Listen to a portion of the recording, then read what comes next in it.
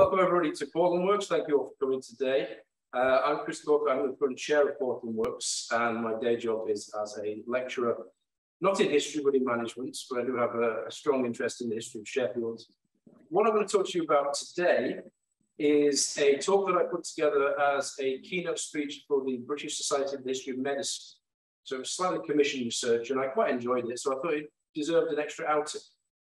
So the title, The Dirty, the Idle, the Drunken and the Disorderly, People, Public Health, Politics and Philanthropy in 19th century Sheffield, probably needs a little bit of introduction and explaining. So let's start with the title, if I can move my slides along. There we go. So part of the title comes from the Sheffield Mercury from the 16th of June, 1832, talking about the national cholera outbreak, also known as King Cholera at the time. And the Mercury reported, the cholera is likely to come to Sheffield. It attacked chiefly the dirty, the idle, the drunken, and the disorderly. A wonderful example of the people of Sheffield. Later in the same decade, those of you that know railway history, the original prospectus for the Sheffield and Rotherham Railway was published, and the people of Rotherham were worried about the drunkenness of Sheffield spreading to Rotherham. You will find that drinking is a theme when it comes to public health today. But what I'm interested in is how industrial senses develop. And I've done research in the past about how the armaments industry has developed in Sheffield. I'm now looking more broadly across the whole industrial centre. And one of the ways that I look at this and interpret this is this idea of systems. We have an industrial system which connects all of the different industrial units together, things like the Cutler's Company, individual cutlers, large steel works as well. But beneath that, we have a range of different systems that are operating, which allow a town centre or a city centre or an industrial centre like Sheffield to work. We have a system of governance, we have a system of religion, we often have a system of public health, which is partly what I want to talk about today, systems of education. And what you find is that you have individuals who overlap between all of these different systems. Business leaders, politicians, philanthropists, people who are connected between all these different things.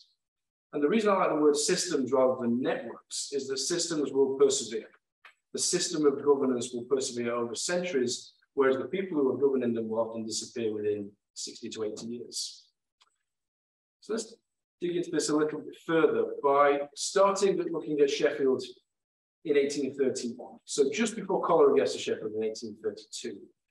The census of 1831 showed Sheffield had just over 110,000 inhabitants, and Sheffield was really governed by three ancient institutions. You have the Cutler's Company of Sheffield, established in 1624, about to celebrate their quadcentenary. You have the Burgess of Sheffield, which goes all the way back to 1297, and you have the Church Burgess as well, established in 1554 by direction of Queen Mary, essentially to govern the land around the church and also maintain Ladies' Bridge as well. And between these three institutions, you get individuals who are connected between the people who are town collector for the Church Burgess, so for the Burgess of Sheffield, also are cutlers and so on. But what we have is a town which is much smaller than what we know today. And the picture I have is Sheffield from bridge houses a little bit later than 1831. One of the things I really like about this is that you essentially have three hills and three churches. The sort of sprawl of the modern day city isn't there yet. We are still very much a small town geared towards industry, and that's what you're starting to see here with the chimneys as well. So let's start by thinking about a key individual when it comes to this idea of public health in Sheffield. Somebody many of you may have heard of, Thomas Asseline Ward, who was born in the late 18th century and lived to the ripe old age of 90. He is somebody who begins as a cutler. He gains his freedom after being trained as a cutler in 1802. He becomes master cutler in 1816, and then for many years he's a town trustee and also town collector, which means he's the one who collects the rents. He unsuccessfully runs for Parliament in 1832. But we see here an individual who's connected between different networks, somebody who is connected to the cutlery industry and the industrial networks in Sheffield and the industrial system, and also acts as a town trustee. Now, Ward is very interested in public health, and I did some digging into the Sheffield archives, some records, and discovered these minutes here, which is the first record of a meeting to set up a dispensary in Sheffield. A public meeting held at the Town Hall on the 22nd December 1831. Not the Town Hall we know today, of course, the Town Hall which is sadly falling down on Haymarket. Mr. Thomas Ward in the chair, it says it was resolved that in the opinion of the meeting, it is highly desirable that a general dispensary would be established in the town, in the central part of the town. This is one of our first public health institutions for the people of Sheffield right in the centre. We have the Royal Hospital, which is slightly different, but this is really looking at the public health of people in Sheffield. And if I can move on my slides, we have a picture, an illustration at least. Actually, I'm skipping ahead. I've not remembered the order of my slides. Let me talk about cholera and then talk about the public dispensary. So we're starting to see the need for more public health in Sheffield through the work of Ward. And then, as that Sheffield Mercury outlined in 1832, cholera does come eventually to Sheffield. After that meeting to set up a public dispensary, there was a Sheffield Board of Health established in July 1832, chaired again by Ward. When cholera does get to Sheffield, it kills over 400 people in the town, and we all know the cholera monument, which still stands to today, commemorating all of those deaths. Now, the belief at the time was that things like cholera would only affect the lower classes, the poor of the town, not the people who are governing in sort of semi-higher classes, which is why it's a great surprise to everybody when the massacre of John Blake passes away of cholera in 1832. One of the main issues here is poor sanitation in Sheffield, and poor sanitation is an issue which continues all the way through the 19th century. And this is a key issue in the spread of the disease. As it is waterborne, when you have poor sanitation, things like this will spread very quickly.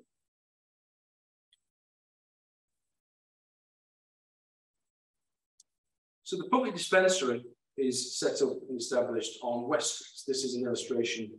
It eventually became the Royal Hospital on West Street, roughly where there is now a Tesco and a Nando's. The only thing that survives of this is down on the side streets heading towards Division Street is the entrance to a Mount Zion venue now, which used to be the old outpatient centre. It's very large columns, very classical architecture.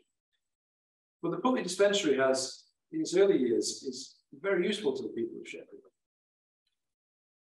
The annual reports show the people admitted, and these are all available at Sheffield Archives. They're very, very tiny, sort of quarto-sized documents, but you can start to see the impact that they had. The patients admitted for the 12 months from July 1832, we're in 12-month increments as we go across the screen here. We see at least when cholera is around, over 2,500 patients admitted, and then roughly 2,000 patients admitted and cared for each year thereafter. These are people who wouldn't have ordinarily had access to any sort of public health availability, aside from maybe local apothecaries. We also see a small number of midwifery patients being admitted rather than treated in their homes. And it is midwifery where we all know some of the main public health interventions of the 19th century, which I'll come on to shortly. So you can see, at least in the first 5 years of its establishment, that this is important to the people of Sheffield. If we count up across the screen, that's roughly 10,000 inhabitants of a town that in 1831 had 110,000 inhabitants. Roughly 10% of the population has been treated by this dispensary in its first 5 years.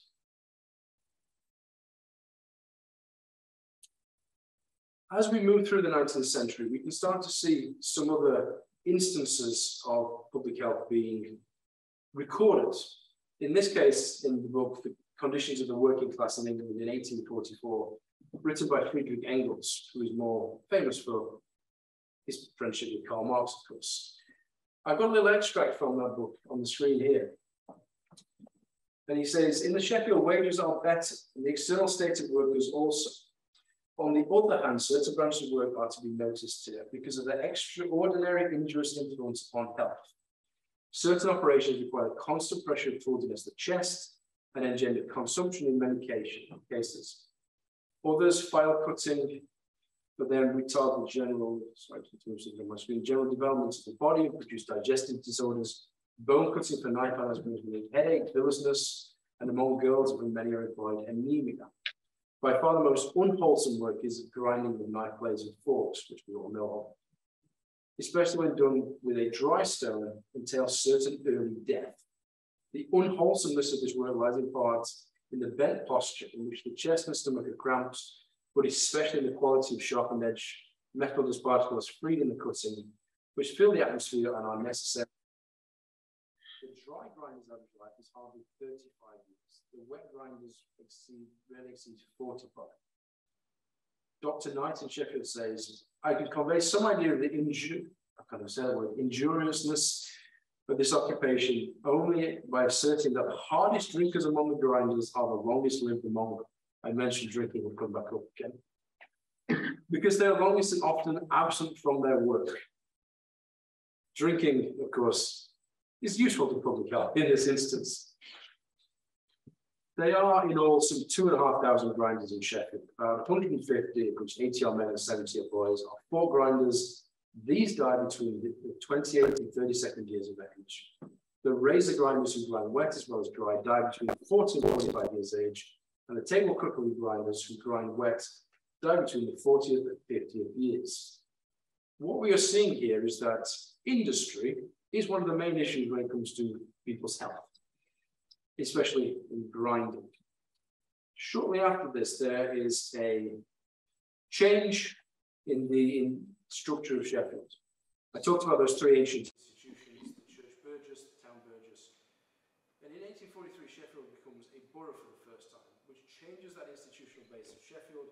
We start to have elected mayors for the first time. Changes who are essentially those in power when it comes to public health. And one of the first things that Sheffield Borough does just 3 years later is establish a health committee. And I've got this little extract from Sheffield Archives that explains what the health committee was all about. It says the committee was charged with the provision and maintenance of public conveniences, inspection of food and other matters relating to sanitation and public health. It controlled public baths, investigated nuisances, was responsible for the cleansing of closets, removal of refuse, restricting offensive trade, scavenging, cleansing and watering of the streets, and the various acts of Parliament, for instance, sale of food and drugs, canal boats, artisans' dwellings, factories and workshops, and infectious diseases. They're essentially starting to take control of many of the issues which have plagued Sheffield for at least 10 years in terms of general health and also some of those issues which stem from the cholera outbreak of 1832. And they order a report on sanitary conditions. Now, this is available online to download. If you've ever used the website archive.org, you can take a look at this. And I have a little extract here, which is basically all the areas around where Jesse's Hospital was ultimately built behind West Street. And it does not paint a great picture of public health in Sheffield. As it says, there are on Woodhouse Lane, a lane east of Regent Street, and other narrow passages, filthy from accumulations of all kinds of refuse and drainage. And Redcroft, besides being nasty, is for the most part inhabited by dissolute characters. It goes on to talk about inferior housing, erected quartering from one to another, inhabitants suffering illnesses arising from causes sought and mentioned. There are 4 houses in Smithshire receiving drainage from privies to the great detriment of the health of the inhabitants. Not paint a great picture, does it? 2 of them are labelled with fever. It goes on to talk about immense accumulations of nitro and ash. The fault of building only one privy to several dwelling houses is carried to an extreme, and the reflection is immense when it is considered that the difficulty of getting these places, which always exists under the most favourable circumstances, is greatly aggravated and more frequently incurred from the rapidity with which they become full. Reading between the lines, people are filling the toilets and we can't enter them quick enough. That is creating public health issues. We, of course, are used to flushing toilets in our homes. This is almost 2 centuries ago, and again, it does not paint a great picture. But these are the things that the Public Health Commission are hoping to start to fix in Sheffield. We can start to move on through the century. We look to the 1830s, 1840s. We can move now to the 1860s. And again, look at one of these individuals that are big linkers between different circuits. Somebody here, Thomas Jessup, who we've heard of, was a great philanthropist in Sheffield. He was probably one of the wealthiest individuals in Sheffield in the 19th century. His wealth is probably comparable to about a millionaire. He's a steelmaker out in Brightsides, and again, he is a town councillor in the 1840s, and he becomes master cutler, mayor, and borough magistrate in 1863, becoming a linker between all of these different networks in Sheffield. He has an active interest in the welfare of Sheffield and its citizens, which leads towards his establishment of a hospital. I have an extract here again from Sheffield Archives, which is a book of meetings which are to set up a maternity hospital in Sheffield for the first time. Now, we know Jessop's Hospital, which was not the first maternity hospital in Sheffield, it was set up long before that, and the money for that came from Thomas Jessop in the 1860s. So this inaugural meeting here from December 12, 1863, it says, what does it say? Thomas Jessop, master cooker in the chair.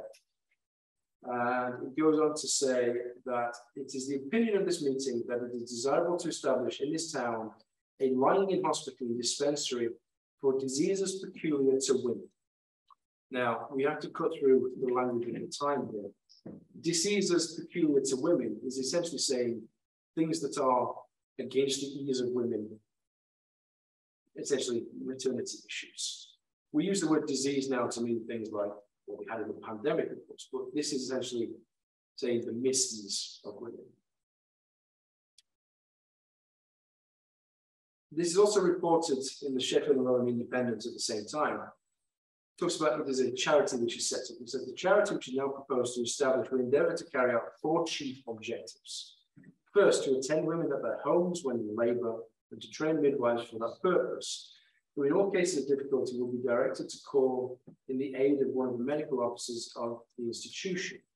We are starting to see doctors essentially caring for women and midwives looking into people's homes. This is many years before, but I always get visions of call midwife when I think about this point here. Second, to receive outpatient women suffering from diseases peculiar to their sex. Again, that idea that it is issues that are pertaining just to women. Third, to maintain a few beds for inpatients who cannot be satisfactorily treated at home, and to promote the advancement of medical science with reference to midwifery and again, diseases incident to women. And the first hospital, I have an illustration here, opens the following year in 1864.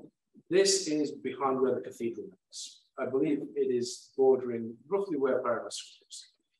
And I think the building is still there, but I haven't been able to essentially track it down. The following year, they reported that they had treated 514 patients and they had had 331 births, a roughly 50-50% split between boys and girls being born under their care, and extra beds added in 1865. And we see that expansion of the hospital as we move towards Jessop's Hospital being established later in the century. So the site was bought close to where the University of Sheffield's Diamond Building now is. The site was bought in 1875 and it opened in 1878. It was entirely paid for by Thomas Jessop's kind donation, roughly £30,000, which is about £3 million today, which is why they named it Jessop's Hospital for Women.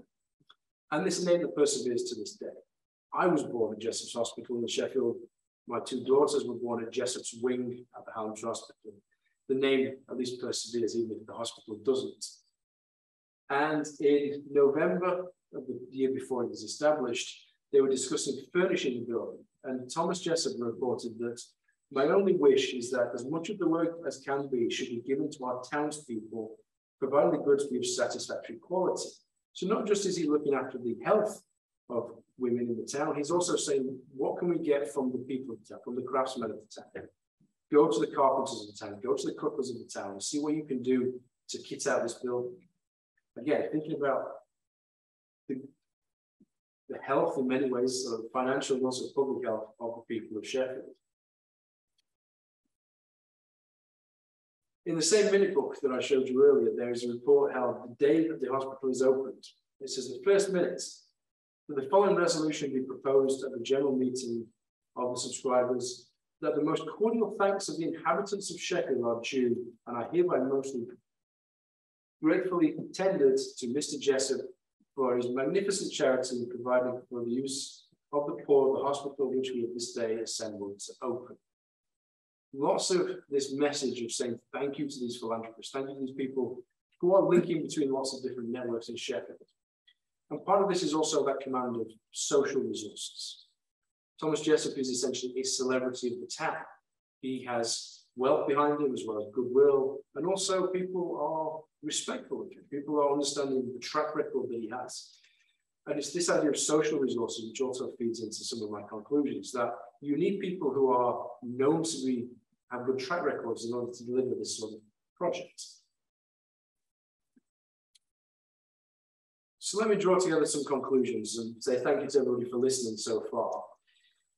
So as the 19th century moves along, there's this continued desire to improve the health provision extended to the people of Sheffield, often the poorest in community. How do we improve the health of everybody, not just those who can afford it? We start to see this complex relationship between institutions like the church burgess, like the town burgess, like the health board, institutions and individuals involved in public health evolving over time. It's increasingly a political issue in the 19th century. You see that with the establishment of the Borough of Sheffield and a health board. But you have key individuals of philanthropic endeavours and command of those social resources I was just talking about, which are often a source of influence and change in Sheffield. So altogether, as I said in my title, this is about people, public health, politics and philanthropy in Sheffield. Thank you everyone for listening.